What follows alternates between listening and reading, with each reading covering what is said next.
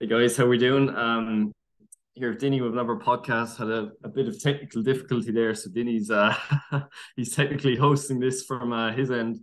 But yeah, cool stuff. Dinny's just back from a 2 month hiatus, and where were you, Dinny? I was out in northern Spain surfing. Yeah, lovely. It was you pulled me back to Facebook for a Facebook Live 2 weeks ago, and I'm pulling you back to work. So Yeah, it's about time I got back and done something. so yeah, have you been keeping up with things? Like, what's going on? What's Uh, madness? yeah, keeping up with things, not sort of getting engrossed in it, but just watching from afar and watching the whole place burn down and observing it, and just it's just peak clown world. Uh, Yeah, yeah, you can destroy billions of dollars of value, and you're still sitting on the beach with your buddies, and it just shows that when you buy politicians and when you buy the media, there's different rules applied and apply to you or me. Like if I was to steal your money, I'd probably go to jail fairly quickly. yeah. I know if you stole nearly any money at all for like a normal person, but like Jesus, like did you see did you see that interview today with the like was it New York Times or is like CNBC or something, and they were all clapping like SBF after like just for coming onto the stage or whatever. I know, yeah. That's why I said peak clown world. Yeah, I know, and you have like all the like Kevin O'Leary types kind of like saying that they kind of they buy his story or whatever, which is just totally insane. Like, Yeah, opt out. That's what I done anyway. yeah, yeah. So look, I suppose the purpose of this podcast, like we've been talking before this, but just like a real kind of back to basics. Like this is kind of your bread and butter, your everyday, your kind of orange pilling people. You're bringing them into Bitcoin, making them understand like what money is, what's the story with the whole thing, investing, all that good stuff. Um, and yeah, just this podcast is meant to be an introduction to Bitcoin. So, um, yeah. So, like, where do you want to start then? Do you want to just give your background introduction, like your whole Bitcoin story, how you got to where you are today? I'll give you a brief story. I was poor, life was hard. I never understood money for the first half of my life. I worked my ass off and I still wasn't getting ahead. Then I started to figure out, okay, well, I read a lot of books on how to get rich, and there seems to be a resounding theme, and that was unless you learn to invest, you're never going to be able to exit this rat race or opt out. And my dream was to opt out and just go surfing and, win the money game, not for the sake of having loads of money, just but having the choices and the freedom. So then I engrossed myself in learning how to invest, and I invested heavily into myself initially. I'm an entrepreneur. I've built businesses. I built a successful fitness business. Um, and I just went down the rabbit hole of learning to invest, and of course that brought me into starting to understand money a little bit deeper. And that was really when I had the aha moment of no wonder I found this so difficult. I've been exchanging my time for something that's constantly going to be worth less in the future. It's like I'm trying to fill a bucket full of water, and financial freedom is when the bucket's full, but the bucket's got a massive hole in it, and no one has told me or explained the rules of the game to me, and that's why it's so difficult. So once I learned how to plug the hole, it became a lot easier to get ahead, and that inevitably led me down the route of money and what money is, and then I fell into gold. And before being a Bitcoiner, I was actually, I would have dollar cost average into gold and being a gold investor just to have some sort of a money that's outside of the system that doesn't have any counterparty risk. And then inevitably, of course, you're going to have exposure to Bitcoin because it does everything gold does, and it just does it 100 times better. And that sort of was my onboarding into Bitcoin. And then I've just been falling down the rabbit hole. And the more you learn, the more you realize there's more to learn. So it's just a really interesting space to be in. Yeah, and just like obviously I know you quite well or reasonably well anyway, so I'm aware of your story. But like the whole thing, like you broke your back, like and kind of picked yourself up and then established a fitness business. Like, what's the story with that? 'Cause I don't think I ever actually asked you on it directly. Yeah, so I suppose I'm really passionate about exercise and fitness. If you follow me on any of the social medias, you'll see that every day. It's I do my daily exercise, something. It's one of the best parts of my day. But when you break your back and you lie in a hospital bed and you stare at the ceiling, and everything that you took for granted is now gone. When you're fortunate enough, or if you're fortunate enough to get it back, you have a new lease of life, a new outlook, a different perspective, a new appreciation or a gratitude. And ultimately, an accident. I'm into motorbikes. I'm still into motorbikes. Very passionate about them, but they come with consequences. It's reality. There's risk, and then there's the consequences of taking risk. But my back injury led me down fitness because I had to rehab myself from lying in a hospital bed, barely able to limp around, and then I was like, after I'd rehabbed myself over 3 years, I was like, well, I feel great. Fair enough. I've more muscle and I'm skinny, and people say, geez, Dinny, you look great. But to me, it was the changes that happened inside. I had more energy, I had more motivation, I had more self-belief, I had much more confidence than I ever had in my life. And these are all just byproducts of becoming super fit and healthy. And I was like, geez, this is great crack. Maybe I'll just teach other people how to do this. Try the broken back. I can easily teach a lad how to lose a few pounds. That's easy.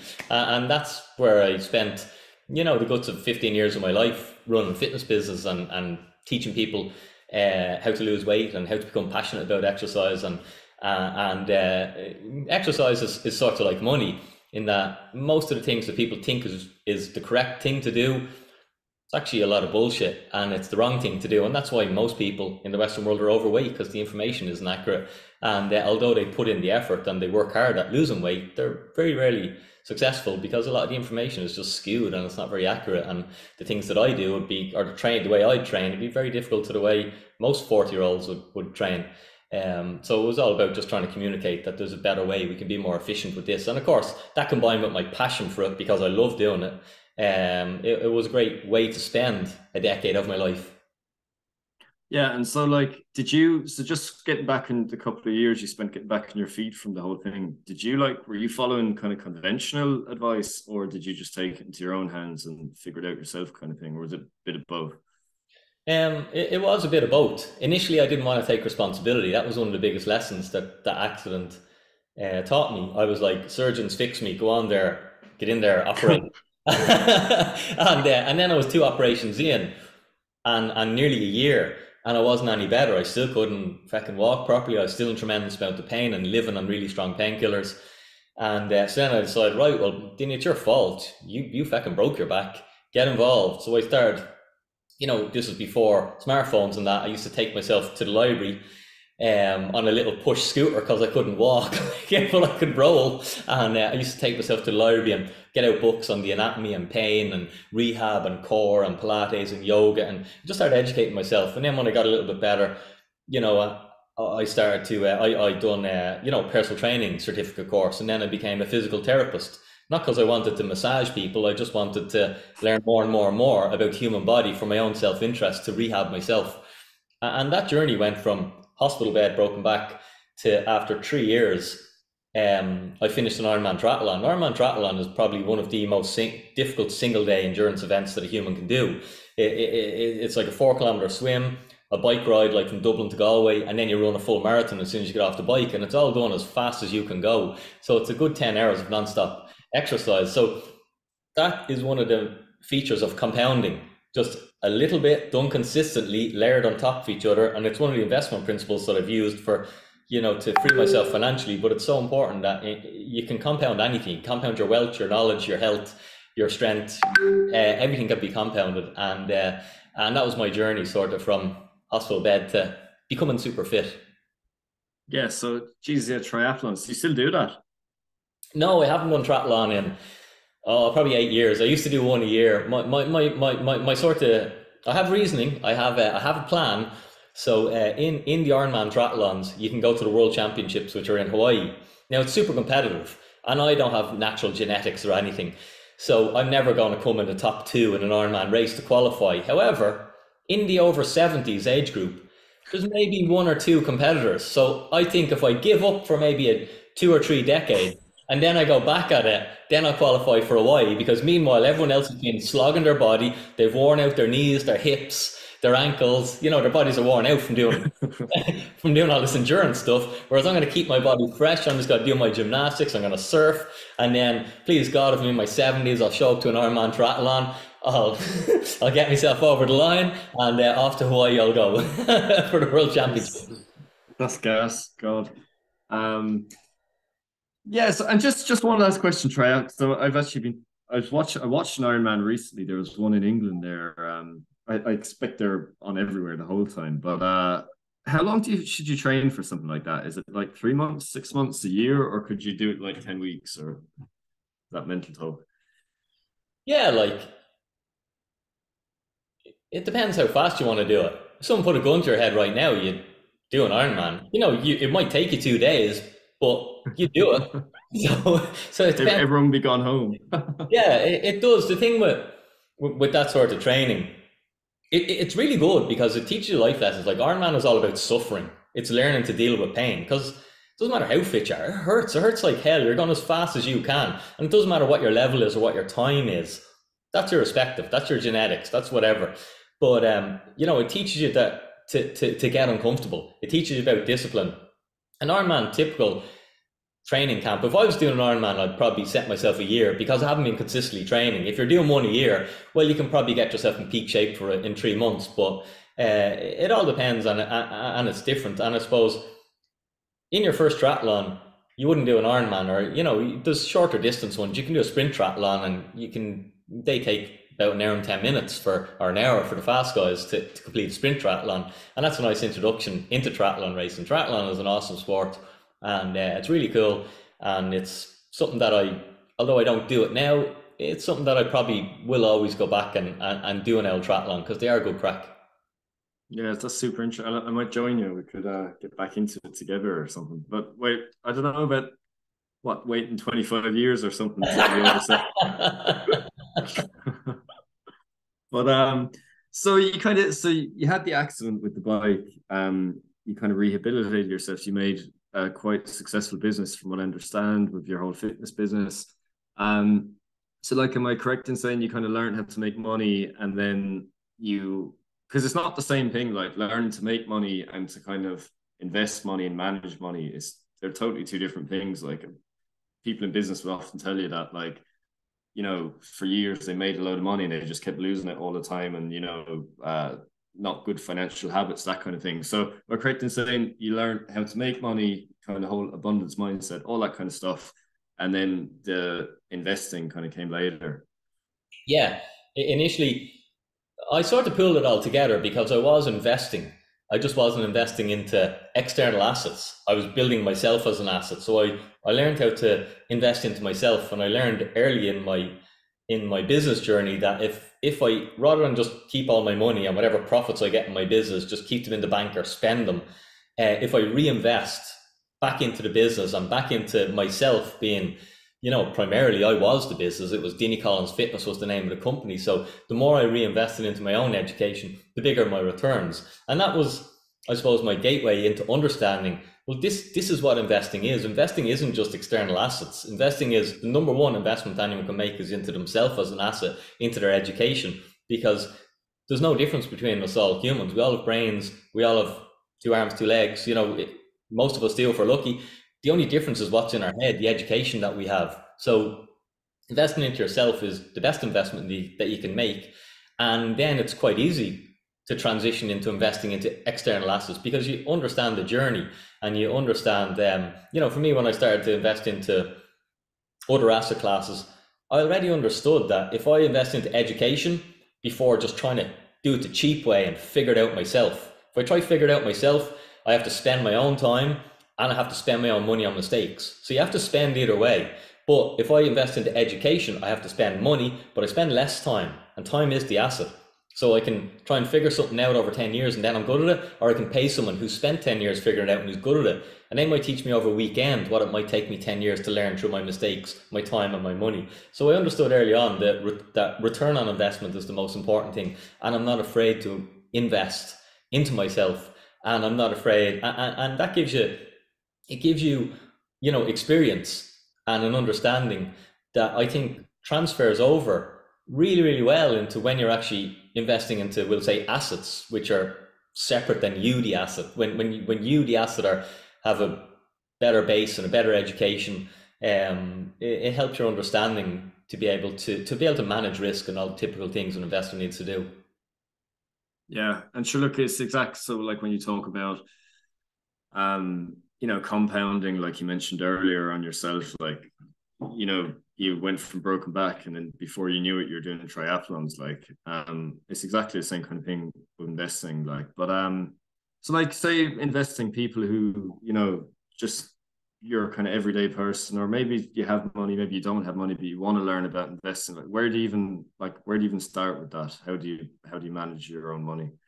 The place that I direct people to start um, is Robert Kiyosaki's book, Rich Dad Poor Dad. And the reason for that is you want to give something that's easy. You don't want to give them a book full of jargon that you're going to have to Google words every paragraph, because I've done all that and it's not exciting. But Robert Kiyosaki's book is written for the average person who's no clue about how to invest, who thinks like a poor person.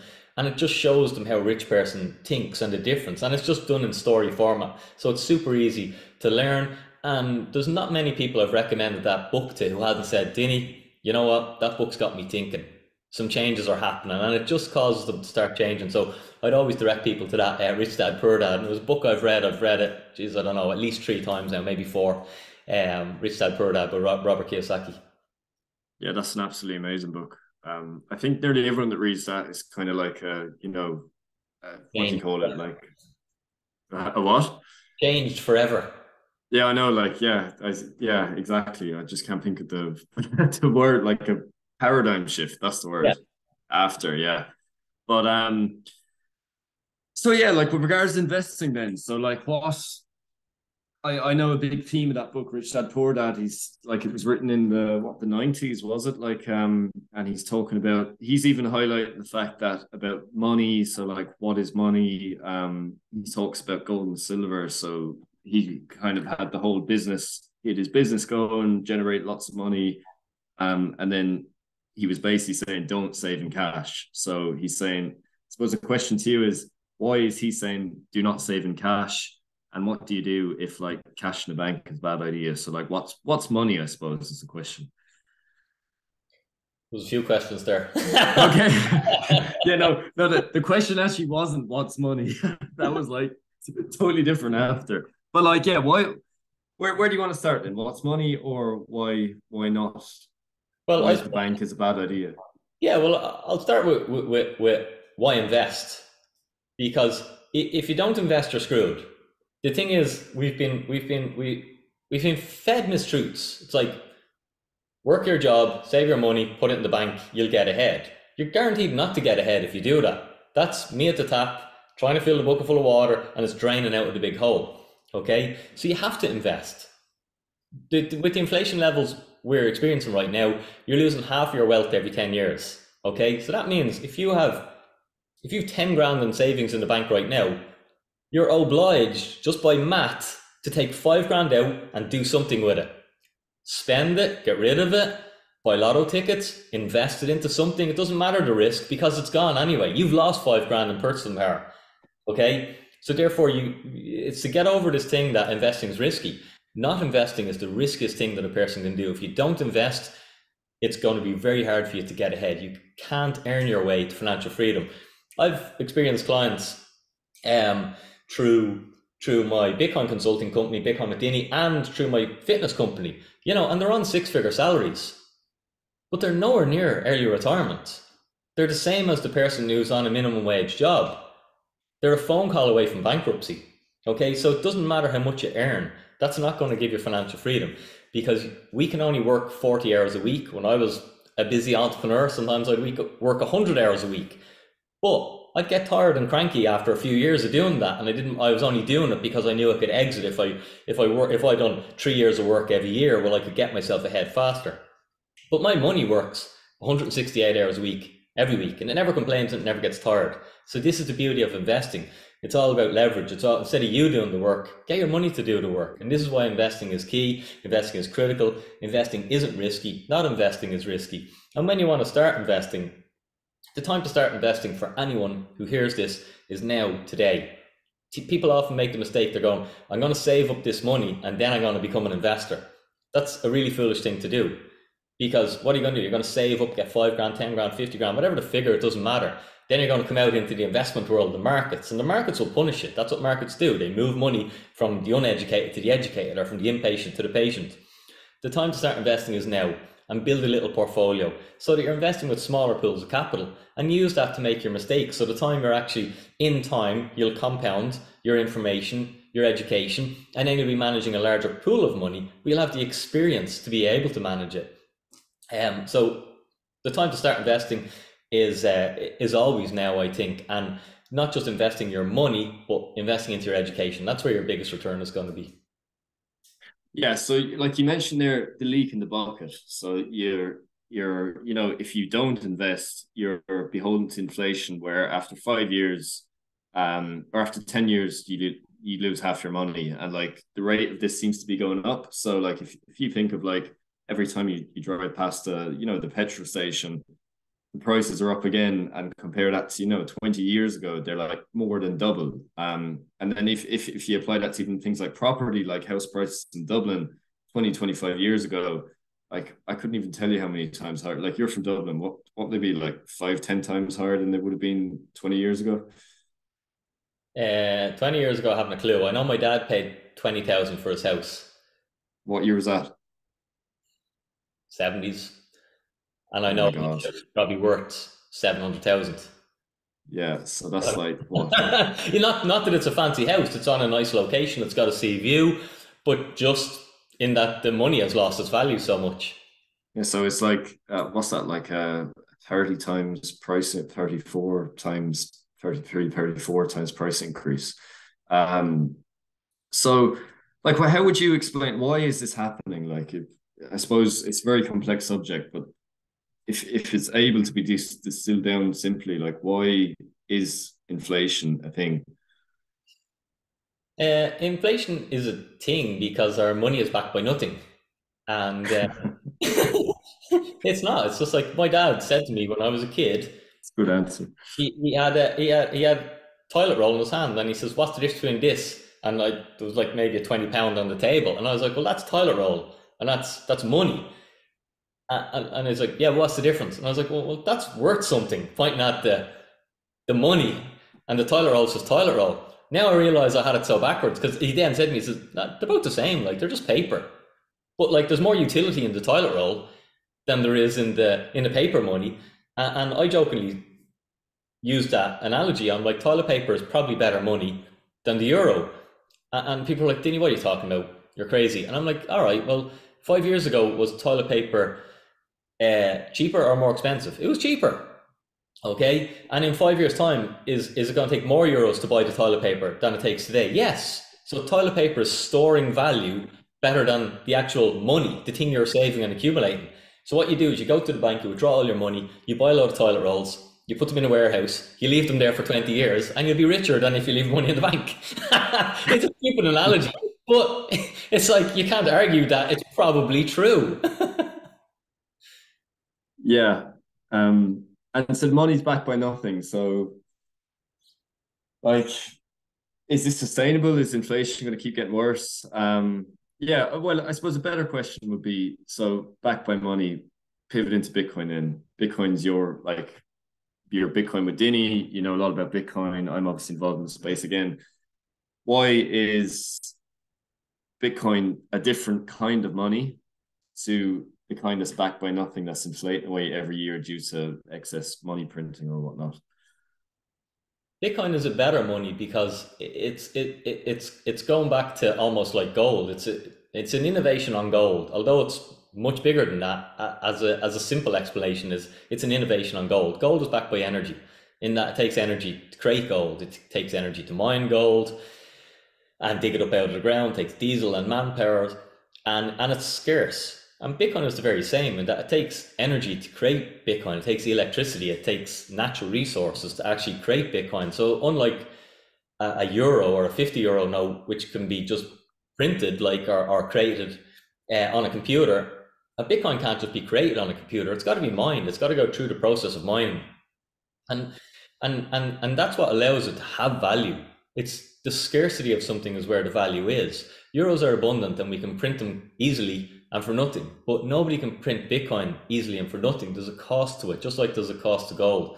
And that's why Bitcoin is much scarcer than the euro, and that's what's allowing it to increase its purchasing power when priced in euros. Not daily, not monthly, not even yearly, but when you look at it over 5 or 10 years, we can see that Bitcoin in purchasing power terms is going up, and the euro in purchasing power terms over 5 to 10 years is only going down, and that you have to give more of your euros to buy goods and services, but I have to give less of my Bitcoin to buy goods and services. So for me, my cost of living is getting more expensive in the euros because I use sort of two money systems. I use euros for day-to-day living and expenses, and I use Bitcoin for longer term savings. But my cost of living in the euro is becoming more expensive. My cost of living in Bitcoin denominated terms is becoming cheaper over time. Yeah, so I suppose it's like when you weigh them up, it's like you have the characteristics of money, whatnot. But I suppose the main one is the scarcity aspect. So like that's what makes money. If you think of if everyone was going around driving Lamborghinis or something, like no one would really want them because it wouldn't be a status symbol anymore. But like if you take Bitcoin, there's only 21 million Bitcoins, and then you have the euro, which there's infinitely more created every year because we're in a debt-based system. There has to be more created, or else the whole thing collapses. Like the government never balances books. There needs to be more money. That's very maybe oversimplistic way of putting it, but the money supply keeps getting expanded. So when you're using a money with its supply that's constantly expanded versus Bitcoin, which is fixed in supply, it's kind of like the rational economic actor chooses to store their money in Bitcoin, even though it's like way more volatile or whatever. Would you agree with that kind of? Yeah, the the volatility is your friend though. If there's no volatility, you're losing to inflation. So it's like the price discovery that Bitcoin's on, it's just constantly getting repriced, and the short term thinkers involved, and there's people using leverage, and there's just all this noise. And then there's people like us who just understand the technology, understand the scarcity element, and every human on the planet is searching for scarcity. We need food, we need shelter, and then once we became civilized, we started searching for scarcity because that's where we can store value for the future. So that's why we buy pensions. That's why we buy the stock market. That's why I used to dollar cost average into gold. That's why we build companies or invest into companies. So we're all looking for scarcity because that's how we protect our value. Now, when I was a poor person, I didn't understand this. That's why I used to not do that, and I used to save money. I used to save euros. But then I understood the game from reading Robert Kiyosaki and many other books and trainings that no, you don't save in something that's abundant. You look for scarce things. And Bitcoin is digital scarcity, and it's almost perfect scarcity because it's improved on the characteristic of scarcity. Um, Gold is scarce, but we can always mine more gold, and we'll only get more efficient at mining it. So it means there's always going to be a supply of gold coming to the market. But Bitcoin is finite, which is an improvement on scarcity in that there's only a set capped amount of Bitcoin. And that really is interesting. And the stumbling block people have is the short-term price volatility because the number goes up and down, on daily, weekly, monthly. But long term, it's the scarcest thing that we have. And just because it's digital, some people are afraid of it. But like, without being ageist, those people will die. The people behind are all very comfortable with digital stuff. People will say Bitcoin's not. People will comment to me on Facebook and go, Bitcoin's not real. And I'm like, because you can't hold it in your hand. And I'm like, the platform that you're wasting your whole life on, Facebook, you can't hold it in your hand. It's an app on your phone and you're living there. Like, so your argument is possibly flawed. Yeah, and as well that like they probably have most of, they're saying Bitcoin is not real or whatever, but then they have they're looking at their bank account which says their balance, which is just a digital like ledger telling them their balance. Like that's equally not real. um but yeah, no, that's a good analogy. So like look around the volatility. I know just to talk a little bit around that, like a lot of people who don't understand the technology get absolutely sick to their stomach, like looking at Bitcoin's volatility, and they might buy in, and it's all rosy when it's going up, and then when it's going down, they start selling at a loss or pull money out, maybe because they don't understand it, the core technology, but they also don't understand why it has to be volatile at this early stage. So yeah, like how would you explain why the volatility is a good thing at the moment? The volatility is part of it. And I suppose where we go wrong is naturally we're really bad investors. We like to buy high and sell low. Obviously, that doesn't make sense when I say it, but it's easy to buy something when the price is appreciating and we all want it. But like right now, today, as crypto markets are crashing and companies are falling apart and there's loads of contagion in our space, like this is a much better time to be being greedy than it was 12 months ago. But the amount of people who want to be greedy now, it's not the same. Like my courses were much busier in a bull run than they are in this bear market. But the irony is, because this isn't my first bear market, it was by investing through bear markets that I actually made, you make money in a bull market, but you get really rich in a bear market. That's how I see it. But emotionally, we're bad investors, so we'll choose to only want to invest at the wrong time. Basically, when we use our emotion, we'll do the wrong thing at the wrong time every time. And that's why part of what I sort of teach people to do is forget all that. We can't do this. Humans are bad investors. We need to create a strategy, and we just stick to our strategy no matter what. And we think of this like an investor, like any of the investors in the world. There are people who just use dollar cost averaging, who use the power of compounding. We talked about that with fitness earlier, but they just use the power of investing, thinking in the long term. And many of them went through sickening volatility where their investments lost, 80, 90% of their value. But because they were thinking, this is a decade investment, this is a 20-year investment, this is a 30-year investment, they were immune to that fact. They weren't in the get-rich-quick mindset. And how to protect yourself from that in Bitcoin terms, or how I protect myself, is I use a system just called dollar cost averaging, that I just decide after all my living expenses are paid, I spend less than I earn so that I have some savings. Okay, but I understand that if I save it, I'm guaranteed to lose. So I've got to invest it. So I take a portion of that and I just invest it into Bitcoin. And every week I just buy my Bitcoin. It doesn't matter what the price is. I'm not interested in it because I've no intention of needing that money this week, this month, this year, even this decade. I don't need the money. I'm living below my means. I'm fortunate. I have businesses and I have incomes that I can live off, and that can get me anything I want to buy. And my investments is just money that I'm putting away. Maybe I'll never even need it in my lifetime. So it's a longer term time horizon. Like, so your view of that is that's just savings you're putting away every week. You're not even thinking about it. It's not really, it's almost not even a conscious decision. So you can't be kind of beholden to your emotions to go wrong somehow. No, yeah, it's a risk managed approach. It's like, I'm happy to allocate this portion of my capital into Bitcoin. I don't see a better place for it as a long-term savings vehicle. And like my bet is the world's going to figure this out one by one, person by person. People are going to figure this out. And like all technologies, the early adopters will be the ones who are rewarded the most. And the volatility is just to be expected. And I think us as Bitcoiners, you have to get used to that. Like, you have to get used to, you're going to buy this thing and it's going to go down. But you see, you're thinking in fiat terms, in Bitcoin terms, because that's how I think with my Bitcoin portion. I just think every month I'll have more Bitcoin. I'll have more Bitcoin. I'm only thinking in Bitcoin denominated terms. I'm like, I have more of that 21 million fixed supply, that scarcest thing on the planet, and every human is looking for scarcity. And I'm fortunate enough that I managed to understand this before most of the planet. I'm going to keep accumulating as much of this as I can.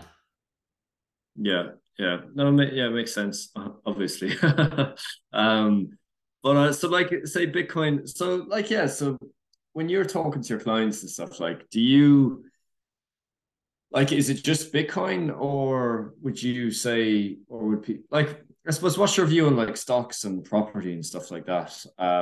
Would you say like DCA into other things or just Bitcoin, or yeah, what's your take? My take on it is, I suppose, I'll stay in my lane.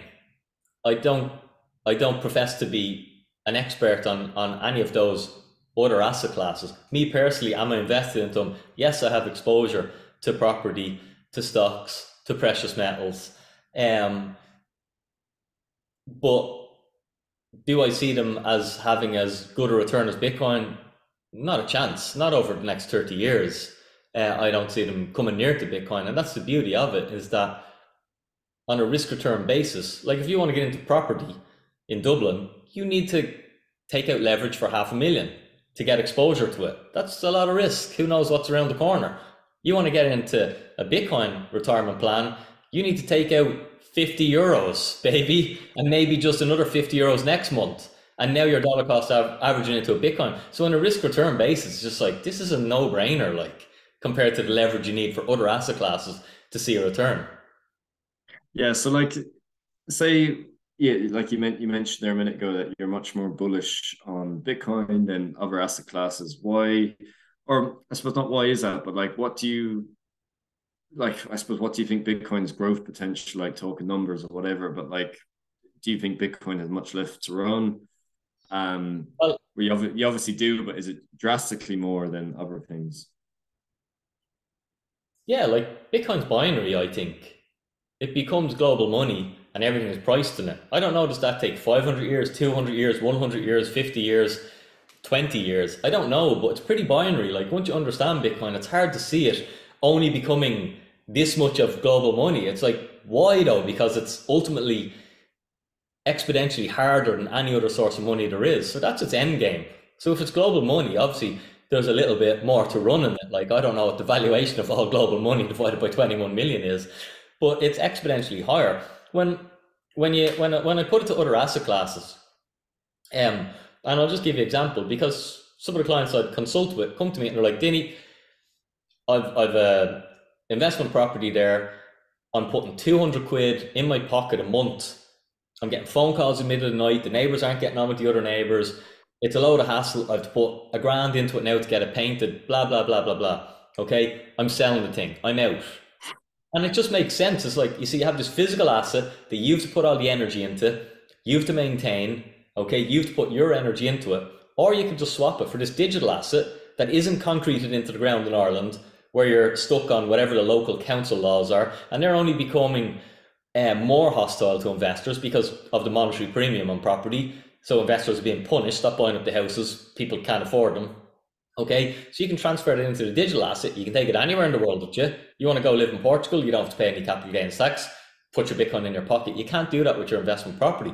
So it just makes rational sense for rational thinking people once they understand it. It's like, yeah, that makes sense. So I don't have to do anything with Bitcoin. No, all you have to do is keep it safe and let the world make it more valuable. You don't have to put any energy into it. So I'm personally seeing a capital flight from physical property into digital property, Bitcoin.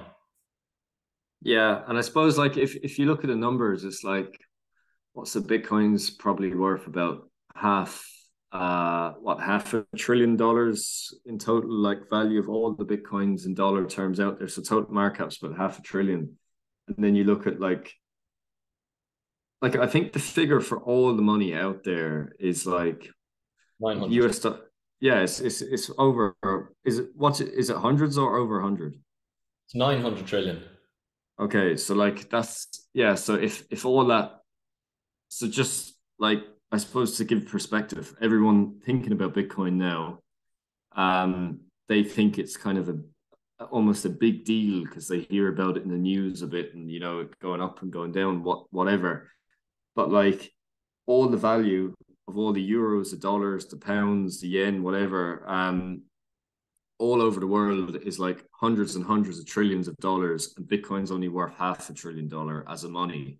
So like it's so in its like infancy. I suppose you could equate it to like people had maybe heard about Amazon back in 2002 or something, or like you know Facebook in 2005, but they didn't really know too much about it. But I think it was kind of well known then. You'd be able to speak for this better than I can. Um, but then it just came one day. It was just everyone was using it, and that's kind of exponential nature of Bitcoin. Like I think it is binary because like when you understand Bitcoin, I don't think anyone ever really goes back or to do any experience of anyone going back, like understanding Bitcoin and then going back to want to save in the bank. Because like when you get the fact that your money's leaking with the bucket, the hole in the bucket one side, and it's fixed and supply the other side, everyone's playing by the same rules. It's just everyone goes one way, and then it's kind of like what you said. You're just waiting for everyone to come then.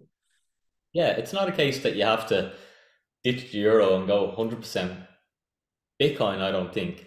To me, that doesn't make sense. You need to have some euro savings, although you're saving something that's going down in value, but it's just called it's just your emergency fund. It's your security bucket, I call it, in the course that we do. And we all, I advise to have a security bucket and we know it's a depreciating asset we're holding. But it just means because it's liquid and it's relatively stable compared to Bitcoin. You got to separate your investments from your living expenses, and sometimes that's where I think some Bitcoiners get it wrong, is they pool it all together, and then you can be punished because now you have to spend your Bitcoin at the wrong times when we go through these market downturns. So it's nice to separate the two, and that's why I live on a dual standard. I have my living expenses, my security bucket, and then I have my long-term savings. Long-term savings mean if the clutch goes in my car, I don't need to dip into my long-term savings. That's in my living expenses. That's accounted in the security bucket for unexpected expenses that pop up. So I just sort of, I don't think you need to choose to be all in either side. And with your question of do people go back, for me, what I've experienced with Bitcoin personally, you might relate to it as well, but I know all my clients in our Retire Early Club, that Bitcoin is hope. It actually, when you don't understand Bitcoin and you see everything that's going on in the world and how the world is trending, it seems hopeless. It seems like, oh my God, this world is just like getting harder and harder to get ahead in. But then once you understand Bitcoin and learn about it, it gives you hope. Okay, and all people have is their present moment. How do you feel right now? No one knows I don't know if I'll be alive to see Bitcoin see 100 grand. I'm pretty certain it's going to be 100 grand, then it'll be a million, then wherever. But I don't know if I'll be alive. But I know that from me being involved in Bitcoin today, now, I feel good. I feel better than if I wasn't involved in Bitcoin. It gives me hope for the future. It lets me see that there's an alternative financial system that seems to me, in my eyes, of treating everyone a little bit more equally, as opposed to the system we have now. It just seems to be centralizing the power, centralizing the wealth, that the poor middle class are getting bled, and the top 1% are just accumulating more and more of the world's assets, more and more of the world's wealth. And it's hard to see that changing if we didn't have Bitcoin, but Bitcoin is literally turning that on its head now. Yeah, and 100%. I think it's like I suppose, like when you realize that the money, it's like what Ray Dalio says, the famous investor, cash is trash. So like basically saying that you should never really have significant amounts of cash in the bank. Now, I know they kind of trade things and stuff, so they would have some cash for crashes and to buy cheap and all that. But like, again, they're professional investors, not recommended for like the the ordinary person. But it's just that mentality. Like, it's like when you understand that cash is trash, it's like, well, what do you do with it then? And it's just like Bitcoin, to me anyway, is the obvious alternative. So yeah. Or look, as you said, you don't have to go 100%, like for everyone. And a lot of people in the Bitcoin community kind of say, well, why would you do anything else? But like for someone that's much older, I'd kind of be thinking like, don't do that, because there's no such thing as a sure thing, and like property and all that is still going to appreciate because of the effects of the money printing. So yeah, I think you kind of share similar thoughts there, do you? Yeah, diversification is important. You see, it depends where you are. I started my financial journey living in a caravan. I had no money in my bank account and was just recovering from a broken back. I was in a position where I could take a lot of risk. What had I got to lose? Now, in the position I'm in, I don't take as much risk because it's not justified. There's no reason for me to take super high risk. So I would diversify more and cover myself more, because as an investor, when you're trying to start your journey, you can take big swings and take big bets. And I done that to get ahead initially because I had nothing to lose. But then as you move up, I call it the financial ladder. As you move up the financial ladder, the steps don't really make much of a difference in your life of the next rung. But what really make a difference if you go down to. So that's why when you have success, you have more wealth, or you're a little bit older in life, that you don't have the energy or the time to, recoup mistakes. I think it makes sense to diversify into other asset classes, although they might be inferior. The beauty about Bitcoin is it's so asymmetric that you probably don't need to be 100% all in. Mm-hmm. Yeah. So like Bitcoin then, a lot of people talk about Bitcoin and crypto, the wider crypto space. So, a lot of the stuff so like while Bitcoin has crashed in recent months, crypto has gone down like so much harder as a general asset class outside of Bitcoin. So you have Bitcoin, then you have all the rest of the other crypto assets. Do you differentiate between Bitcoin and crypto, or is it, yeah, is it not the same? Is it the same thing, I suppose? No, it's definitely not the same thing, and that takes a while to figure that out. How I understand it now is Bitcoin was created to protect people from money printer. Every time money is printed, it devalues all the money that I exchange all my time for. That's why my granddad's wage, whatever, €5 a week, that's worthless in today's terms. Who the hell would work a week for a fiver? So his time was basically all diluted. And that's just how the fiat system works. Um, so Bitcoin was created to protect people from a money printer, okay? And this is a vast generalization of crypto, okay? Because I know it's not all bad actors. People are trying to do good. Not everyone is evil in crypto. But what crypto did was it basically gave everybody the ability to be a money printer, in that anyone can spin up a token and you can go to a company and they'll wash trade it forward and back, and retail will see the price of it and exchange will take note and go, okay, we'll list that thing. And then they're dumping it on retail. So basically, Bitcoin protected people from the money printer, and what crypto seems to have done is allowed anyone to become a money printer. So they're so different. And I was at a talk last night, and there was an academic there from Trinity, and it made me feel how early we are, because he seemed to be teaching a course on blockchain, but he couldn't differentiate the difference between how it was just like, oh well, Bitcoin's popular now, but something else might be popular in the future. And it was like, you're not getting this. Like, Bitcoin was ethically created. There was no pre-mine. Any Bitcoins that were created through mining. Energy was burnt to create those Bitcoins. That's not true with crypto. These things are spun up for free. They're spun up out of fresh air. It's basically a money printer. So there's such a distinction between the two. And one of my other questions was, it was an exchange that was holding the event, and I said, is there a, I says, like, there's an onus to separate the two, but I says, but it probably doesn't go against the business model, because the money is made by retail people buying altcoins and trading them. There's much less money being made by Bitcoin only companies where they're just educating people how to stack sats. There's nowhere near the profit margins, as in allowing retail people to trade altcoins. So, I suppose there's a lot of carnage has to happen in our space until this all gets worked out. But just like the crash that we've seen now, a lot of people have been hurt really badly, and a lot of people are learning really hard lessons. And now there's going to be hardcore Bitcoiners formed. And every time we go through these crashes, and we'll have another bull run and another crash and another group of people who get really hurt.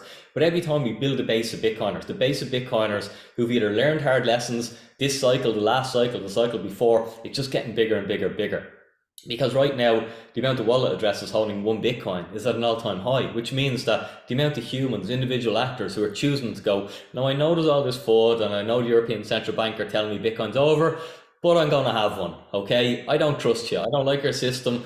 I want to hedge myself, okay? So the wallet address is holding one Bitcoin at an all-time high, 0.1 of a Bitcoin all-time high, 0.01 of a Bitcoin all-time high. So we're just building this base, and it's becoming, the adoption has grown. And to me, it's all that's important to me, is that adoption has grown. And you just sit back and let all the noise happen. Let companies come, let them implode, let them crash. And it doesn't matter to me. I just dollar cost average in. And, it's a future bet rather than a present bet. And I expect the noise. I expect the carnage, because the incentive is, the market incentive is crypto, trade, build exchanges, advertise them, get VCs, and that's just how the world works. Yeah, yeah.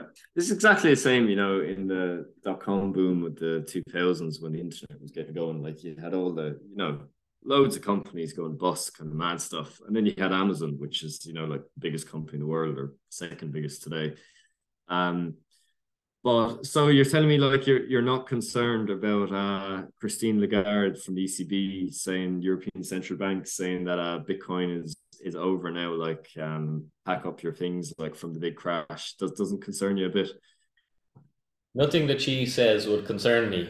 She said inflation came out of nowhere, whereas me, an idiot pleb, sitting at home, in Dublin, Ireland, has been telling people since 2020, guys, we're going to have a lot of inflation, we're printing a lot of money. I'm like, clearly I don't have the education that these fucking academics should have, but like, how was I able to prepare and hedge myself so that inflation doesn't hurt me? But our talking heads are all asleep. So no, nothing that comes out of a politician's mouth would concern me. It's a good answer. And like, so just like, do you think that there's we could see like a digital euro, like a central bank digital currency come out of the ECB in the future to try and kind of maybe steal some of Bitcoin's thunder? Like, what are your thoughts around that stuff? Yeah, 100%. It's inevitable, predictable, and guaranteed that we're going to have a digital euro. We have to. It's the only way the fiat system can survive. There's a battle on now, Bitcoin's adoption versus how quick they can launch the CBDC. But that's a guarantee. We'll be in a cashless society. I don't know when. Will it be 5 years? Will it be 10 years?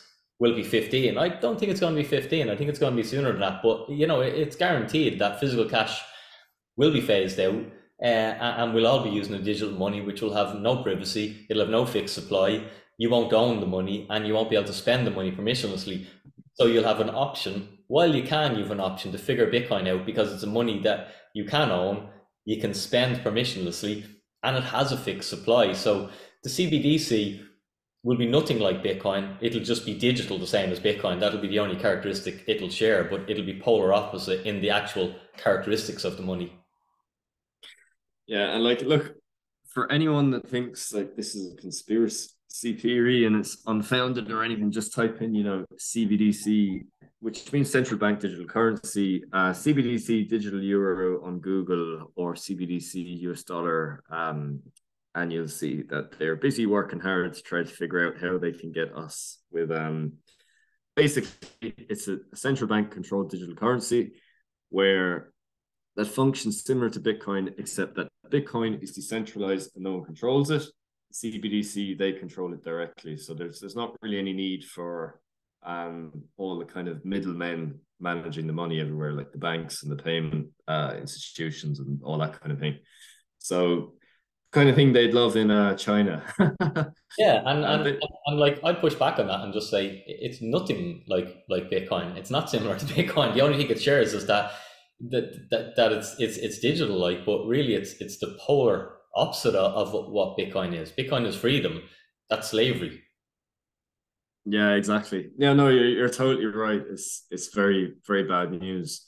But However, yeah, so I'll just say this, Jack. Here's the bet.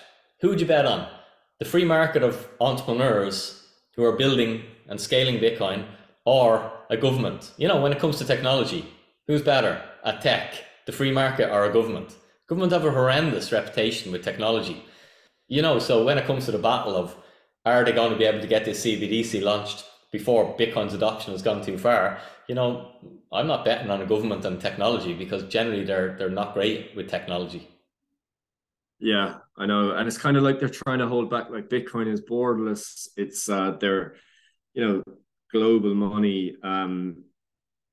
Like, you see it in these Central American countries like El Salvador or whatever. They're starting to embrace Bitcoin. There'll be more coming very soon, and if they're trying to kind of say that that's not happening, all the kind of wealth is just going to start leaking to places where Bitcoin is, if they come in and they say Bitcoin's illegal here, like, they have no way of enforcing it. And anyone that kind of understands Bitcoin, they're likely productive members of society. They understand how money works, how things work. They're just going to leave and then go to places where, Bitcoin is respected and heralded. And it'd be like the Soviet Union. They were trying to hold back the tide of, global kind of prosperity and all that, and keep people under the Iron Curtain, and eventually it just all snapped and fell apart. So I think it's kind of a similar thing, trying to force a CBDC on the likes of everyone.